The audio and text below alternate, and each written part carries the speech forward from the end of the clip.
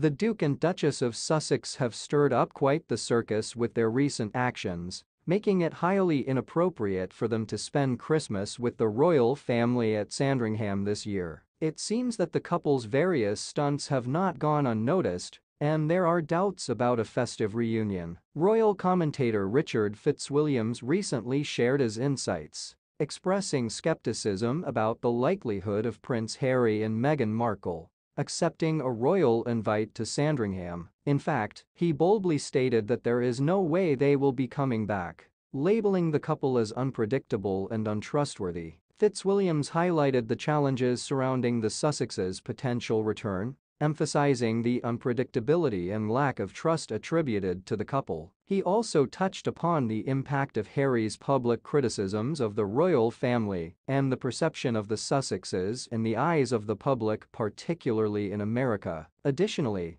there have been swirling rumors about Harry's desire to return to the UK, while Meghan remains reluctant, casting further doubt on their Christmas plans. Fitzwilliams firmly asserted that the couple will not be making a return, citing the overshadowing of King Charles's reign by the Sussexes and the various controversies that have surrounded them. As if that weren't enough, another royal commentator, Esther Crackue, weighed in on the situation, suggesting that Harry and Meghan should have adopted the royal family's mantra of never complain, never explain from the start. Crackue emphasized that adhering to this approach could have potentially salvaged their public image, which has taken a hit, according to The Hollywood Reporter, who dubbed them as Hollywood's biggest losers of 2023. The ongoing saga surrounding Prince Harry and Meghan Markle continues to captivate audiences worldwide, raising questions about their future endeavors and the impact of their actions on their standing within the royal family and the public eye. So, what do you think about this royal circus? Do you believe that Prince Harry and Meghan Markle should have handled things differently?